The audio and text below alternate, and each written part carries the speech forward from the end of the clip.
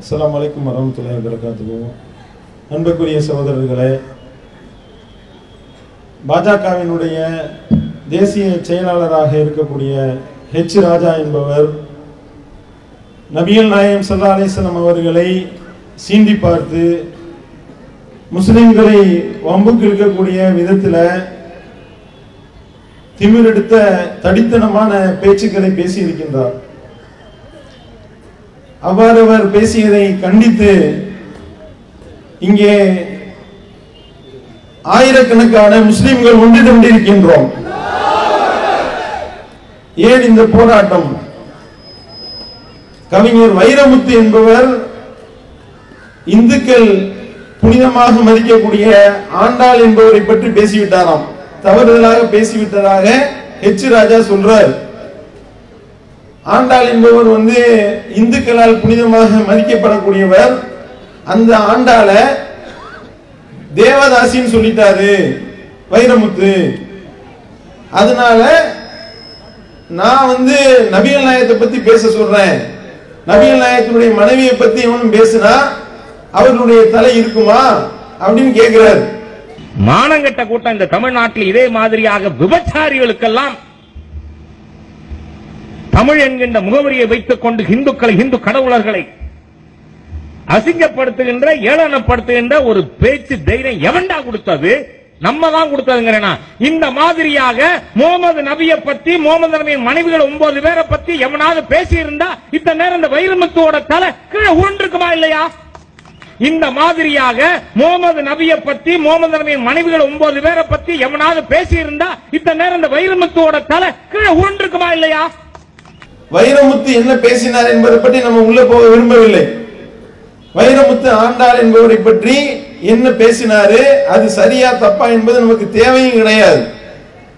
ஆண்டாள் என்பவர் ஒரு தேவதாசி என்று வைரமுத்து சொல்லியிருப்பாரே, ஆனால் ஹெச் ராஜா என்ன செய்திருக்க வேண்டும்? வைரமுத்துக்கு பதில் சொல்லியிருக்கணும். வைரமுத்து தேவதாசி என்பது இந்த மாதிரி கோவில்கள்ல சில பெண்களை நேர்ந்து விட்டுருவாங்க, பொட்டு கட்டி விடுறதுன்னு விடுவாங்க. அந்த பொட்டு கட்டி விடக்கூடிய பெண்கள் எல்லா ஆண்களுக்கும் சொந்தமானவர்கள் என்று உபச்சாரம் பண்ணுவதற்கு நேர்ந்து விடப்படுவதை தேவதாசி முறை என்று ஒரு காலத்தில் வைத்திருந்தார்கள். அப்படிப்பட்ட நிலையில இருந்த ஒரு நிலையை பின்னாடி ஒழிக்கப்பட்டிருக்கின்றது. சட்ட மசோதா தான் போட்டு தேவதாசி ஒழிப்பு முறை சட்ட மசோதா என்று சட்ட மசோதா போட்டு இந்த தமிழகத்தில் ஒழித்திருக்கின்றார்கள். பெரிய பெரிய கோவில்கள் எல்லாம் இப்படிப்பட்ட நிலை இருந்தது. அப்படி விபச்சாரத்திற்காக நேர்ந்து விடப்பட்ட பெண்கள் மோசமான வேலையை செய்யக்கூடியவர்களாக, அதே நேரத்தில் இந்த மாதிரிலாம் செஞ்சா நீங்க இறைவனுடைய திருப்தியை பெறக்கூடியவர்கள், சொர்க்கம் கிடைக்கும் என்று உயர்ந்த ஜாதி என்று தங்களை சொல்லக்கூடியவர்கள் வேறு ஜாதியை சேர்ந்தவர்கள் அந்த மாதிரி பயன்படுத்தினார்கள். மறுக்க முடியுமா? அப்படி வேலையை செய்ததுல ஆண்டாள் என்பவர் ஒருத்தவர் பேசிட்டாராம் வைரமுத்து. இது யாருடைய நம்பிக்கை? இதுக்கு இஸ்லாத்துக்கு என்ன சம்பந்தம்? இஸ்லாத்துல இந்த மாதிரி நாங்க ஏதாவது பேசினோமா? இதை பற்றி நாங்க ஏதாவது சீண்டினோமா? உங்களை சீண்டினோமா? ஒண்ணும் கிடையாது. இதுக்கு பதிலளிக்கிறதா இருந்தால் வைரமுத்து இந்து மதத்தை சேர்ந்தவர், அவருடைய நம்பிக்கையில உள்ள விஷயத்தை பத்தி ஒண்ணு சொல்லியிருக்காருன்னா வைரமுத்துக்கு போய் பதில் சொல்ல வேண்டியது தானே. அதற்கு பதிலளிக்கின்றேன் என்ற பேரில் நீ நபிகள் நாயகத்தை பத்தி பேசினா, நபிகள் நாயகத்தினுடைய மனைவியை பத்தி பேசினால் எவனுடைய தலை இருக்காது என்று சொல்லி ஹெச் ராஜா பேசுவாரே, ஆனால் அப்ப என்ன சொல்ல வர்றாரு? நபிகள் நாயகம் ஸல்லல்லாஹு அலைஹி வஸல்லம் அவர்கள் அந்த மாதிரியான ஆளு என்பதை மறைமுகமா நீ சொல்ல வர்றியா இல்லையா? அப்படி நீ மறைமுகமாக சொல்வதை கூட நாங்கள் ஒப்புக்கொள்ள மாட்டோம். நபிகள் நாயகம் ஸல்லல்லாஹு அலைஹி வஸல்லம் அவர்களுக்கு உயிரையும் கொடுக்க தயார் என்பதை நிரூபிக்கிறதுக்கு தான் இவ்வளவு கூட்டம் நிக்குது. நபிகள் நாயகம் ஸல்லல்லாஹு அலைஹி வஸல்லத்தை பத்தி மறைமுகமாக பேசுறத கூட ஒப்புக்கொள்ள மாட்டோம். பார்த்துக்கோ, கூட்டத்தை பார்த்துக்கோ. இது ஒரு சாம்பிள் தான். தமிழகமே கிழிக்கக்கூடிய போராட்டம் இருக்கின்றது. ஒவ்வொரு மாவட்டத்திலையும் ஹெச் ராஜாவினுடைய முகத்திரையை தோலுரிக்க காட்டக்கூடிய அதிரடி போராட்டங்கள் இருக்கின்றது. நீ நினைச்சுக்கிட்டு இருக்க இதுதான் இவருடைய தொன்று தொட்ட வழக்கமாக இருக்கின்றது. ஹெச் ராஜா என்பவருடைய தொன்று தொட்ட வழக்கமே என்ன? எதுக்கெடுத்தால் முஸ்லிம்களை சென்றது. முஸ்லிம்கள் என்ன செஞ்சார்கள் உனக்கு? முஸ்லிம்கள் இந்த மாதிரி நீ பேசி இருந்தாரே, ஆனால் பேசினால் தலை உருண்டிருக்கும் என்று சொல்கின்றாரே. உனக்கு தலை இருக்குல்ல, உடம்புல தலை இருக்கா இல்லையா? நீ என்ன முண்டமாவா தெரியுற? நீ உசுரோட தானே தெரியுற? இந்த மார்க்கம், இந்த இஸ்லாமிய மார்க்கம் எங்களுக்கு அமைதியை போதித்து, சகிப்புத்தன்மையை போதித்து, அஹிம்சையை போதித்ததுனால தான் இன்னைக்கு இஸ்லாத்தை வேரோடு பிடுங்கி எறிய வேண்டும் என்று துடிதுடிக்கக்கூடியவன் கூட உசுரோட இருக்கிறான். இந்த இஸ்லாமிய மார்க்கம் மட்டும் தீவிரவாதத்தை போதித்திருக்குமே ஆனால் ஹெச் ராஜா உசுரோடு இருப்பியா? நீ உயிரோடு இருப்பதே இஸ்லாம் அமைதி மார்க்கம் என்பதற்குண்டான ஆதாரம் இல்லையா? இஸ்லாத்தை நீ இழிவுபடுத்தக்கூடிய ஒவ்வொருத்தவனும் நீ நடமாடிய கைகாலோட தான் நீ நடமாடி கொண்டிருக்கின்றாய். எங்களுடைய நபிகள் நாயகம் ஸல்லல்லாஹு அலைஹி வஸல்லம் அவர்கள் அப்படி சொல்லல, எங்களுக்கு அப்படி போதித்து தரல. எந்த அளவிற்கு நபிகள் நாயகம் ஸல்லல்லாஹு அலைஹி வஸல்லம் அவர்கள் எங்களுக்கு போதித்து தந்திருக்காங்க தெரியுமா? நீங்க பிரமத கடவுள்களை ஏசாதீர்கள். அப்படி நீங்கள் ஏசுவீர்களே ஆனால் விளங்காம அவங்க அனைத்தையும் படைத்து அடக்கி ஆளக்கூடிய படைச்ச ரப்ப அல்லாஹ்வை ஏசுவாங்க என்று சொல்லி இஸ்லாம் எங்களுக்கு கற்றுத் தருகின்றது. உங்களுடைய பெற்றோரை திட்டாதீங்கன்றாங்க நபிகள் நாயகம் ஸல்லல்லாஹு அலைஹி வஸல்லம் அவர்கள். யார சொல்லல, ஏன் பெற்றோரை ஏன் நாங்க ஏன் திட்டுறோம் எங்க பெற்றோரை என்று கேட்கும் பொழுது, பெற்றோரை திட்டுறதுனா என்ன தெரியுமா? நீ போய் அடுத்த அம்மாவை திட்டுவ, அவன் உங்க அம்மாவை திட்டுவான், அதுதான் உங்க அம்மாவை நீ திட்டுறதுக்கு அர்த்தம் என்று நபிகள் நாயகம் ஸல்லல்லாஹு அலைஹி வஸல்லம் அவர்கள் எங்களுக்கு கற்றுத் தந்திருக்காங்கன்னா, எப்படிப்பட்ட ஒழுக்கத்தையும் எப்படிப்பட்ட தன்னடக்கத்தையும் எப்படிப்பட்ட வழிகாட்டுதலையும் நபிகள் நாயகம் ஸல்லல்லாஹு அலைஹி வஸல்லம் அவர்கள் எங்களுக்கு கற்றுத் தந்திருக்காங்க. பாத்தீங்களா? நாங்க பிற மத கடவுள்களை திட்ட மாட்டோம். நாங்க நீ நினைச்சுக்கிட்டு இருக்க ஆண்டாளை பத்தி வைரமுத்து பேசுறதுக்கு நாம நபிகள் நாயகத்தை அவங்க இழுத்து விட்டால் நாம ஆண்டாளை பத்தி பேசுவோம் என்று நீ நினைக்கிற? மாட்டோம், பேச மாட்டோம். ஆண்டாளை பத்தி பேச மாட்டோம். ஆண்டாளை பத்தி நீ நாங்க பேசுவோம் தான் நீ நினைக்கிற? இதோ டிக்ளேர் பண்றோம், ஆண்டாளை பற்றி நாங்கள் திட்டுவது எங்க மார்க்கத்தில் எங்களுக்கு தடை செய்யப்பட்டிருக்கின்றது. இஸ்லாத்தினுடைய அடிப்படையாக எங்களை அப்படி நபிகள் நாயகம் வார்த்தெடுத்ததுனாலதான் பிரமத கடவுளை நாங்க திட்ட மாட்டோம். ஆண்டாளுக்கு பதில் போடுறதெல்லாம் இந்து சகோதரர்களே பதில் போட்டு இருக்காங்க. இப்ப என்ன ஆயிருச்சு நிலைமை? ஆண்டாள் என்ன 4000 திவ்ய பிரபந்தத்துல என்ன இருக்கு? 4000 திவ்ய பிரபந்தம் பேராவது யாருக்காவது தெரியுமா? 12 ஆழ்வார்களை பற்றி யாருக்காவது தெரியுமா? இப்ப உள்ளதெல்லாம் எடுத்து வெளியே இந்து மக்களே போடுறாங்க, படிக்க முடியல. பேஸ்புக் 2 நாளா செக்ஸ் புக்கா மாறி ஓடிக்கிட்டு இருக்கு, வாசிக்க முடியல. என்னடா இது 4000 ஆழ்வார் ஆண்டாள் பாடிய பாடல்ல இப்படி இல்லாம மோசமா இருக்கு என்று சொல்லி இந்து மக்களே வச்சு இறைவன் உனக்கு பதிலளிக்க வந்தானா?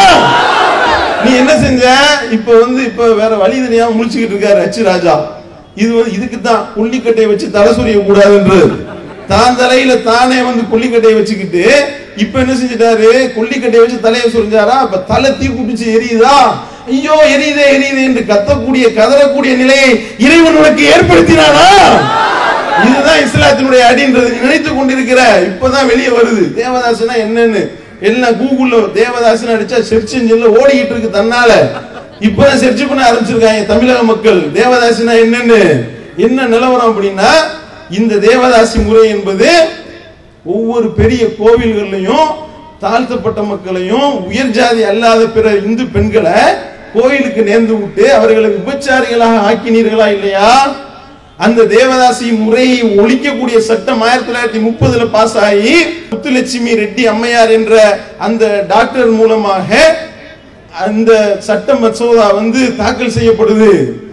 அப்ப இந்த தேவதாசி முறையை ஒழிக்க வேண்டும் என்று போட்ட சட்ட மசோதாவை யார் தடுத்தா தெரியுமா?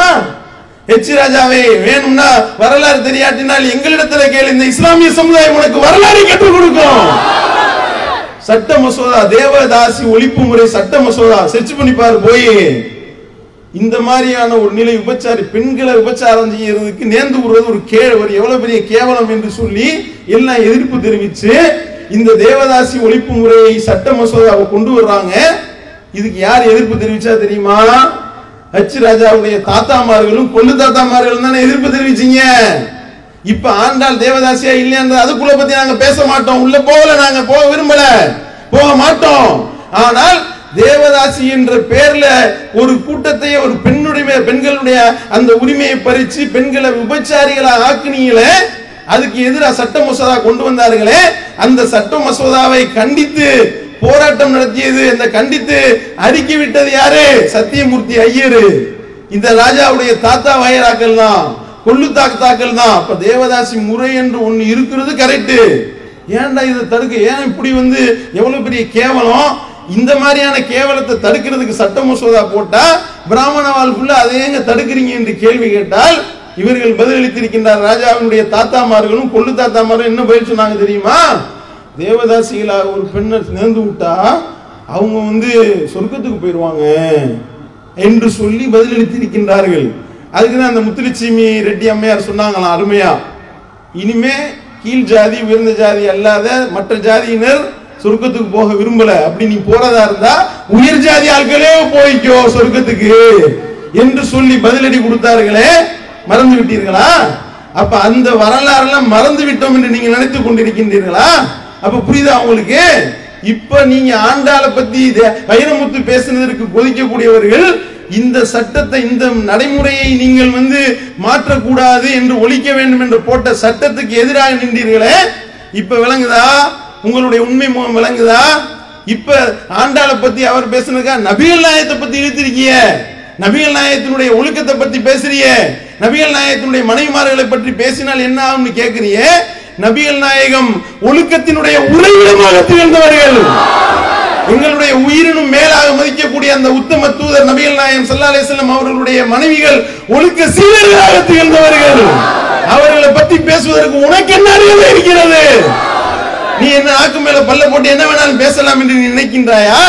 மிஸ்டர் ராஜாவை பார்த்து கேட்கிறோம், நீங்க என்னென்ன மாதிரிலாம் பேசினால் நீங்க இந்த மாதிரி கலவரத்தை உண்டு பண்ணணும் என்பதுதான் உங்களுடைய நோக்கம். விட மாட்டோம். இதற்கு பதிலடி கொடுக்கக்கூடியவர்கள் யாருன்னு பார்த்தா, ராஜாவினுடைய பேச்சுக்கு பதிலடி கொடுக்கக்கூடியவர்கள் யாருன்னு பார்த்தா என்னருமை தொப்புள் குடி உறவுகள் இந்து மக்கள் கொடுக்குறாங்க. இந்த போராட்டத்தில் இனி நடக்கக்கூடிய ஒவ்வொரு போராட்டத்திலையும் இந்து மக்கள் ஆயிரக்கணக்கில் கலந்து பதிலடி கொடுப்பார்கள். அப்படிப்பட்ட ஒரு நிலையை இவரை ஏற்படுத்தி இருக்கிறதுக்காக ராஜாவுக்கு நாங்க நன்றி சொல்ல கடமைப்பட்டிருக்கின்றோம்.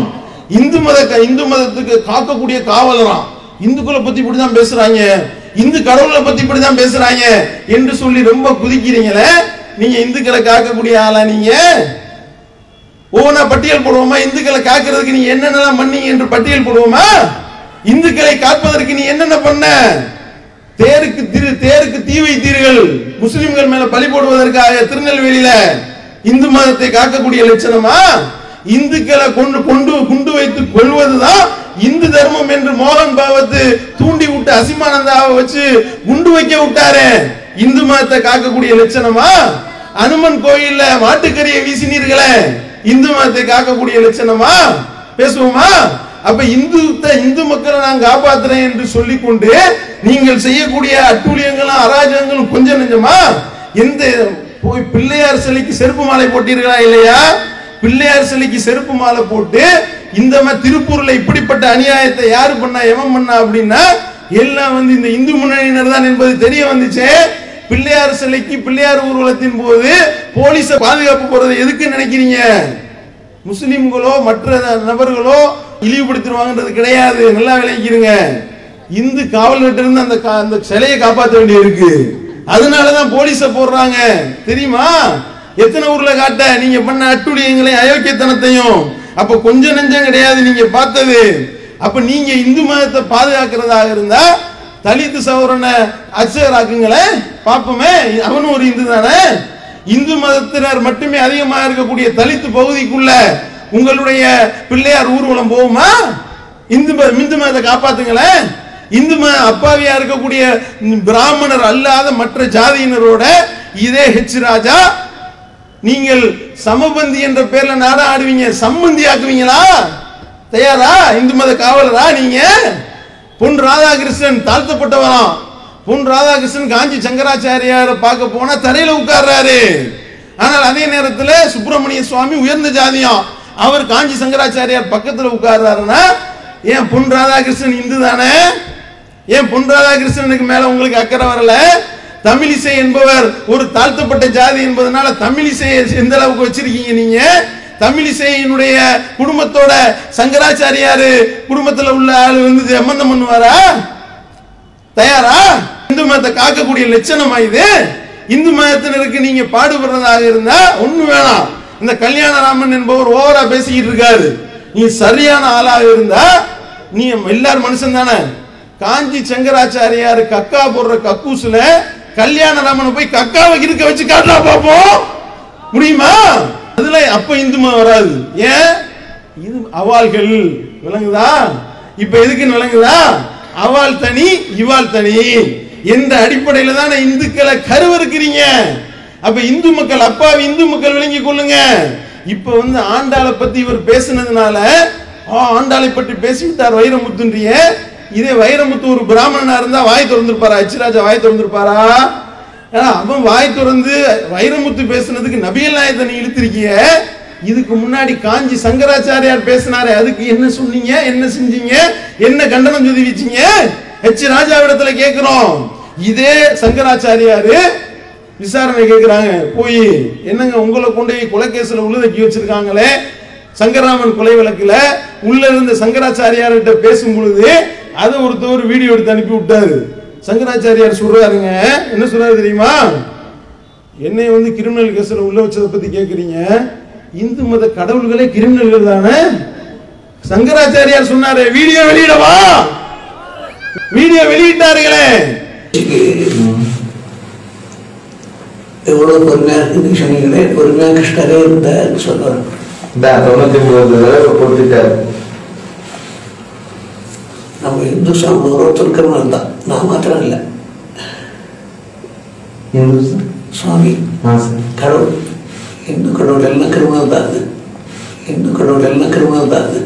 இந்து கடவுள் எல்லாம் கிரிமினல் தான். அப்ப காஞ்சி சங்கராச்சாரியார இதே மாதிரி இப்ப வைரமுத்துவை பத்தி நீ என்னவெல்லாம் சொன்னாரோ ஹெச் ராஜா, அதையெல்லாம் காஞ்சி சங்கராச்சாரியாருக்கு சொல்லுவாரோ? சொல்லுங்க பார்ப்போம். சொல்ல மாட்டாரு. உயர்ந்த ஜாதி பாத்தீங்களா? அப்பாவி இந்து மக்களே உங்களை ஏமாத்துறாங்க, உங்களை தூண்டி விடுறாங்க. அப்பாவி இந்து சகோதரர்களை இஸ்லாத்திற்கு எதிராகவும் முஸ்லிம்களுக்கு எதிராகவும் தூண்டிவிடக்கூடிய வேலையைத்தான் இவர் செய்து வருகின்றார். அதனாலதான் சொல்றாரு, பருதா என்பது பிரிவினைவாதமா. பருதா போடக்கூடாதா, பெண்கள் பருதா போடக்கூடாதா, பருதா போடுவது பிரிவினைவாதம். கல்லூரிக்குள்ள இந்த பருதா போட்டு வர்ற மாதிரியா? ஏன்னா இப்ப காப்பி அடிக்க கூடாதுன்னா ஈஸியா காப்பி அடிக்கலாம் எக்ஸாம்ல. பருதா போட்டு வருதுங்கிறது மெனி மால் பிராக்டிசஸுக்கு அது வழிவகுக்கும். ரெண்டாவது, மக்கள் ஒன்றிணையாமல் பிரிவினை எண்ணத்தை உருவாக்குகின்ற பர்தா அணிகின்ற பழக்கம் அவங்க வீட்டுல போட்டுக்கட்டும் வெளியில போட்டுக்கட்டும், அதை பற்றி எந்த ஆட்சேபமும் இல்லை. கல்லூரி வளாகத்திற்குள் அது உபயோகப்படுத்தக்கூடாது என்பதை மாநில அரசு உடனடியாக உத்தரவின் மூலம் அதை செயல்படுத்தும். பருதா போட்டு வர சொல்லி திருப்பதி தேவஸ்தானத்துக்குள்ள வர்றதாக இருந்தா நீட்டா இழுத்து போத்திட்டு வாங்கன்னு அவன் வந்து அறிக்கை வெளியிடுகின்றார்கள், சட்டம் போடுகின்றார்கள். திருப்பதி தேவஸ்தானத்தில் உள்ளவர்கள் எல்லாம் இப்படி சட்டத்தை நோக்கி இங்கே வந்து கொண்டிருக்கும் போது பருதா போறது பிரிவினைவாதம் என்றீர்களே, சமஸ்கிருதம் எல்லாம் வந்து பிரிவினைவாதமா சேர்க்கிறதா? அதே மாதிரி நீங்க பேசுறீங்களே தமிழ கூட எப்படி நீங்கள் பேசுகின்றீர்கள்? தமிழ் மொழியாவா பேசுறீங்க? நேக்கு பிடிச்சிருக்கும், நோக்கு பிடிக்கல. அவ ஆத்துக்கு வாங்கோ, என்ன ஆத்துக்கு வாங்கோ, அத்திம்பேல் என்ன சொன்னாகோ, வெட்டுக்கத்தி என்ன சொல்லிச்சு, என்னது இதெல்லாம் தமிழா இது? அப்ப நீ பேசக்கூடிய பேச்சில இருந்து, நீ அடியக்கூடிய ஆடையில இருந்து, நீ கட்டக்கூடிய மடிசாரில இருந்து, நீ போடக்கூடிய பூன்ல இருந்து அனைத்தும் பிரிவினை தான். நாங்க அதை பத்தி கேட்டோமா? நாங்க இதை பத்தி என்னைக்காவது பேசியிருப்போமா? மடிசார் மாமி போற இந்த மாதிரி மடிசார் கட்டிட்டு போறது பிரிவினைவாதம் என்று என்னைக்காவது நாங்கள் சொன்னோமா? கிடையாது. ஆனா பருதா பிரிவினைவாதம் என்று சொல்லி தூண்டுகின்றார் என்றால் எவ்வளவு பெரிய கேவலம் இது. அதே மாதிரி தூண்டினாரு, இதே மாதிரியே தூண்டினாரு. என்ன சொல்றாரு தெரியுமா? ஒரு இந்து போய், ஒரு உண்மையான இந்து ஒரு முஸ்லீம் இடத்துல பிரியாணி வாங்கி தின்ன மாட்டான். இதே இந்தியாவுல, இதே தமிழ்நாட்டுல ரம்ஜானுக்கு பிரியாணி கொடுத்தா வாங்கி திங்காத இந்து இல்ல நீங்க சொல்றீங்களா? நிச்சயமா சொல்லுவேன். இல்லன்னு நீங்க சொல்றீங்களா? நிச்சயமா சொல்லுவேன், அவன் ஹிந்து இல்லைன்னு. நிச்சயமா சொல்லுவேன், அவன் ஹிந்து இல்லைன்னு. பிரியாணி வாங்கி திங்கிற உண்மையான இந்துவே கிடையாது. ஆமா, முஸ்லீம்கிட்ட போய் பிரியாணி வாங்கி தின்னா உண்மையான இந்து கிடையாது. உங்கள்ட்ட வந்து மாட்டு மூத்திரம் வாங்கி குடிச்சா தான் உண்மையான இந்துவா? என்ன பேசிக் கொண்டிருக்கின்றீர்கள்? அப்ப பிரியாணி வாங்கி சாப்பிடுவதை கூட ஏதோ ஒரு தேச விரோத செயல் மாதிரி. பாத்தீர்களா, பிரியாணி வாங்கி தின்று விட்டார்கள், குல்லா போட்டவே மானம் கட்டவனா. நான் சொல்றேன், இவங்க இந்து கில்ல குல்லா போட்டுக்கிறான், அசிங்கம் இல்ல, அருவருப்பு இல்ல. இவங்க இந்து கில்ல குல்லா போட்டுக்கிறான், அசிங்கம் இல்ல, அருவருப்பு இல்ல. இவங்க இந்து கில்ல குல்லா போட்டுக்கிறான், அசிங்கம் இல்ல, அருவருப்பு இல்ல. இந்த மாதிரி போய் இந்த மாதிரி முஸ்லீம்களோட இருக்கும்போது குல்லா மாட்டிக்கிறான், குல்லா போட்டவன் மானம் கட்டவன் அவன் வெளியிடுறாங்க. ராஜ்நாத் சிங் குல்லா போட்டு உட்கார்ந்து இருக்காரு, போட்டோ வெளியே வருது. இதுதான் யதார்த்தம். அப்ப நீங்க வந்து பிரியாணியை வந்து நாங்க தனியா பிளேட் கொடுத்தாலும் நாங்க தின்ன மாட்டோம், அண்டாவோட தூக்கிட்டு போயிடுவோம். ஏதாவது ஒரு கலவரம்னா உடனே முஸ்லீம் கடையா பார்த்து அண்டாவோட தூக்கிட்டு போவோம்ன்றீங்க. அப்படி அண்டாவோட பிரியாணி திருடவன் மட்டும்தான் இந்து என்று சொல்ல வருகின்றாரா? என்ன சொல்ல வர்றாரு? வாங்கு சொல்லி அநியாயம் பண்றாங்க தூண்டிய இதே எச் ராஜா பேசியிருக்காரு, மறக்க முடியுமா? 5 மணிக்கு குழந்தை தூங்குது, என்ன கூண்டு வச்சு சத்தமிட்டா சரி, வயசானவன் தூக்கம் கட்டு போயிடுது, நோயாளி தூக்கம் கட்டு போயிடுது. ஆகவே பப்ளிக் நியூசன்ஸா இருக்கிற அதை நிறுத்தி இருக்காங்களா? இங்க வர நம்மள மாத்திர ஏன் கேட்கலாம்? பாங்கு சொல்றதை நிறுத்து. பாங்கு சொல்றது 5 மணிக்கு மைக்க போட்டுக்கிட்டு நீங்க கத்துற, எவ்வளவு பேருக்கு டிஸ்டர்ப் ஆயிருக்கு என்று சொல்கின்றாரே. பாங்கு சொல்லப்படக்கூடிய சப்தம் சில நேரம் மைக்கு வேலை செய்யாட்டினோ கரண்ட் இல்லாமலோ கேட்காவிட்டால் என்னருமே இந்து சோதரர் வந்து கேட்கிறாங்க, என்னங்க பள்ளிவாசல்ல பாங்கு சொல்லலையா? நீங்க சொல்லக்கூடிய பாங்கு சத்தத்தை கேட்டுதாங்க நாங்க எங்களுடைய அன்றாட வேலைகளையே துவக்குறோம். பாங்கு சொல்வதற்கு உங்களுக்கு வந்து இன்வெர்டர் இல்லாட்டினா நாங்க இன்வெர்டர் வாங்கி தரோம். அப்படிப்பட்ட சமுதாயத்தில் வாழ்ந்துகிட்டு இருக்கிறோம். நீ என்ன சொல்ற? பாங்கு சொல்ல முடியல, பாங்கு சொல்வதை தடுத்து நிறுத்தி என்று கலவரத்தை தூண்டுகின்றாயே. இந்த மாதிரி ஒவ்வொரு விஷயம் கஞ்சி கொடுத்துருக்கோம், நோம்பு கஞ்சி கொடுத்ததை ஒருத்தன் பேசுறான், ஒரு காவி பயங்கரவாதி நோம்பு கஞ்சி கொடுத்து கொல்ல பாக்குறாங்க நம்மள இந்துக்களை. கடந்த ஒரு மாதம் ரம்ஜான் மாதத்திலே மட்டும் 12க்கும் மேற்பட்ட இடங்களிலே இந்து இயக்க தொண்டர்கள் தாக்கப்பட்டிருக்கிறார்கள். சென்னையிலே மாட்டிறைச்சி உண்ண மறுத்த, ரம்ஜான் நோம்பு கஞ்சி குடிக்க மறுத்தவனை கல்லால் அடித்துக் கொண்டிருக்கிறார். நோம்பு கஞ்சி நாங்க நோம்பு கஞ்சி ஆக்குற யாருக்கு ஆக்குறோம் தெரியுமா? 1000 பேருக்கு நாங்க கஞ்சி ஆச்சுவோம். 150 பேர் தான் நோம்பு திறப்பாங்க. 800 பேர் என்னுடைய தொப்புள் கொடி உறவு குடிப்பாண்டா. அதுக்காக நாங்க கஞ்சி காய்ச்சிக்கிட்டு இருக்கோம். ஆனால் இப்படி அண்ணன் தம்பிகளாக மாமன் மச்சான்களாக சித்தப்பா பெரியப்பா என்று பேசிக்கொண்டு அப்பு என்று இந்துக்களும் முஸ்லிம்களும் இப்படி இருக்கிறது எரியுது. அப்படியே பார்க்க எரியுது. ஆஹா, என்னடா இது ஒன்றா இருக்கிறாங்களே, நம்மளுடைய பப்பு வேக மாட்டேனுதே, என்ன செய்யறது? இப்ப கலவரத்தை உண்டு பண்ணு. அப்படி கலவரத்தை உண்டு பண்ண என்ன செய்யணும்? வைரமுத்து என்னத்தையா பேசினார்னா, வைரமுத்து பேசுனதை விட்டுரு, நபிகள் நாயகத்தை நீ பேசுவியா என்று நீ கேட்கின்றாய் என்றால் கலவரத்தை தூண்டுறதுக்கு தானே இந்த வேலை பாக்குறீங்க. அப்பாவி இந்து சகோதரர்கள் விளங்கிக் கொள்ளுங்க. உங்களை தெளிவா நாங்கள் சொல்லிக் கொள்கின்றோம். நீங்கள் எங்களுடைய தொப்புள் கொடி உறவுகளாகவும் நாம அண்ணன் தம்பிகளாக வாழுவது இவங்களுக்கு பிடிக்கல. குஜராத் மாதிரி ஆக்கணும்னு பாக்குறான். குஜராத் மாதிரி அங்கே மத கலவரத்தை உண்டு பண்ணி ஆயிரக்கணக்கான பேர்களை நாம வந்து கருவறுக்க வேண்டும் என்று அவன் திட்டம் தீட்டுறான். அந்த சங்பரிவார பயங்கரவாதிகள் எப்படி 2000 பேரை கொலை செய்தார்களோ அந்த மாதிரி கொள்ளலாம் நீ நினைக்கிறாயானால் இந்த எச் ராஜா உள்ளிட்ட அந்த மோடி வயராக்கு சொல்லிக் கொள்கின்றோம், இது தமிழ்நாடு, இது அமைதி பூங்கா. இந்த அமைதி பூங்கால உன்னுடைய வேலை எடுபடாது. நீ என்னதான் ஆட்டம் போட்டாலும், நீ என்னதான் சேட்டை செய்தாலும், இங்கே இருக்கக்கூடிய முஸ்லிம்களும் இந்துக்களும் அண்ணன் தம்பிகளாக வாழ்ந்து கொண்டிருக்கின்றோம். உன்னால ஒண்ணும் செய்ய முடியாது நீ நினைக்கிற. கேட்கிறாங்க, பாஜக கால் முடிருமா, தாமரை மலர்ந்துருமா என்று கேட்கின்றார்கள். தாமரை இங்க கறி போச்சு, சாம்பலா கிடக்கு. கால் ஊன்ற முடியுமா? கால் இருந்தா தானே ஊன்றதுக்கு. கால் இல்ல, தலை இல்ல, கொஞ்சோண்டு வால் மட்டும் ஆடிக்கிட்டு இருக்கு. அந்த வாலும் மட்டும் நிறுத்தப்படும், விடமாட்டோம். நீ என்ன நீ இப்ப பேசி இருக்கிறது நபிகள் நாயகம் ஸல்லல்லாஹு அலைஹி வஸல்லம் அவர்களை இழுத்திருக்கிற நீனு. மற்ற விஷயமாக இருந்தா கூட முஸ்லிம்கள் என்ன செய்வாங்கன்னா போனா போதுன்னு விட்டு விடுவார்கள். எங்களை பத்தி திட்டினா கூட கண்டுக்கிற மாட்டோம், நீ திட்டிட்டு போ. அந்த அழகா பதில் சொல்லி இருக்கிறாங்க. பிற மத மக்கள் தான் பதில் சொல்றாங்க. ராஜாவினுடைய வீடியோவை பார்த்தேன். ஒரு வெறி பிடித்த நாய் தெருவிலே குலைத்துக் கொண்டு அனைவரையும் கடித்து கொண்டு ஓடினால் அது எப்படி ஓடுமோ அந்த மாதிரி அவர் பேசியிருக்கிறார் அப்படின்னு சொல்லிட்டு ராஜாவினுடைய பேச்சை பற்றி எல்லாம் போட்டுக் கொண்டிருக்கின்றார்கள் பிரமத மக்கள். நாங்க அந்த மாதிரி கூட பேசல.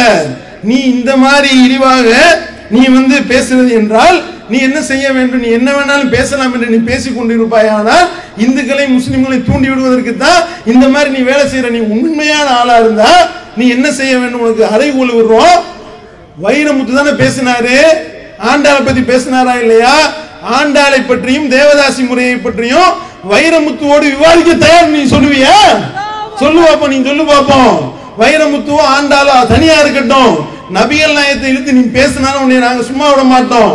நபிகள் நாயகம் ஸல்லல்லாஹு அலைஹி வஸல்லம் அவர்கள் எப்படிப்பட்ட ஒரு உயர்ந்த உத்தம வாழ்க்கையை ஒழுக்கத்தினுடைய உறைவிடமாக திகழ்ந்து வாழ்ந்து காட்டினார்கள் என்பது குறித்து ஆதாரங்களோட வரலாற்று பூர்வமான உண்மைகளோட நிரூபிக்க தமிழ்நாடு தௌஹீதா இருக்கிறது. நீ சரியான ஆளா இருந்தா எச் ராஜா வயராக்களுக்கு நாம சொல்றோம், வா விவாதிக்க வா, தமிழ்நாடு தௌஹீதா விவாதிக்க வா. அப்பா இந்து சகோதரர்கள் நீங்க என்ன செய்யுங்க? நீங்க போய் அவரை வந்து நிர்பந்தப்படுத்துங்க. ஏன்னா இந்த மாதிரி அநியாயம் பண்ணிக்கிட்டு இருக்கீங்க, ஏன் முஸ்லிம்களை பத்தி இப்படி பேசுற, நபிகள் நாயகத்தை பத்தி இப்படி பேசுற, தமிழ்நாடு தௌஹீத் ஜமாத் விவாதிக்க அழைக்குது என்று சொல்லி நீங்க அழைக்கணும், விவாதிக்க நிர்பந்திக்கணும். அப்படி நிர்பந்தித்தால் தான் அவர் வரமாட்டார், கண்டிப்பா வரமாட்டார். காரணம் என்னன்னா, இப்ப ஏதோ வந்துகிட்டு இருக்கு, நான் பேசப்பட்டது, நான் பேசியதை தவறாக புரிந்து கொண்டாரு, அடுத்து அடிப்பான். இந்த ஹெச் ராஜா இருக்காரு, இவருக்கு இது கைவந்த கலை. ஒரு நிமிஷத்துக்கு முன்னாடி லட்சம் பேர் பார்க்கக்கூடிய ஒரு லைவ் ப்ரோகிராம் உட்காந்துக்கிட்டு ஜின்னாவை பத்தி பேசுறாருங்க. ஜின்னாவை பத்தி இப்பதானங்க பேசுனீங்க அப்படின்னா, ஜின்னாவை பற்றி நான் பேசவே இல்லைங்கிறேன் அப்படின்றாரு. என்னங்க இப்பதானங்க பேசுனீங்க? ஆமாங்கிறேன் அப்படின்றாரு. என்னங்க ஆமான்றீங்க? இப்பதான் கொஞ்ச நேரத்துக்கு முன்னாடி இல்லைன்னீங்க, இல்லைங்கிறேன் அப்படின்றாரு. இப்படித்தானே உன்னை என்ன நிலைமையில வச்சிருக்காங்க? ஏற்கனவே அறிவிச்சோமா இல்லையா? சேப்பாக்கம் பொதுக்கூட்டத்திலே அறிவித்தோம். இவர் ஒரு மனநோய் முத்தி போய் திரிகிறாரு, மனநோயாளியா திரிகிறாரு. கீழ்ப்பாக்கத்தில் வச்சு ட்ரீட்மெண்ட் எடுப்பதற்கு உண்டான அனைத்து செலவினங்களையும் நாங்க ஏத்துக்கிறோம். கீழ்ப்பாக்கம் ஃப்ரீ தானா. அங்கிருந்து காரைக்குடியில இருந்து இவரை கொண்டு வரோம்ல வண்டியில, அந்த காசு வரைக்கும் தமிழ்நாடு தௌஹீத் கொடுக்க தயாரா இருக்கிறது. தயாரா? அப்ப நீங்க இந்த ஹெச் ராஜாக்கு சொல்லிக் கொள்றோம், இதோட விட்டுரு.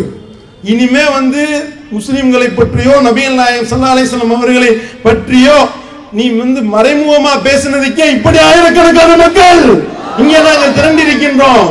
நீ அதுக்கு மேல நாக்கு மேல பல்ல போட்டு நீ பேசுவாயானால் தமிழ்நாடு தௌஹீத் ஜமாத் மட்டுமல்ல, முஸ்லிம் இருக்கக்கூடிய ஒவ்வொருத்தவரும் நபிகள் நாயகம் ஸல்லல்லாஹு அலைஹி வஸல்லம் அவர்களுக்காக உயிரையும் கொடுக்க தயார்.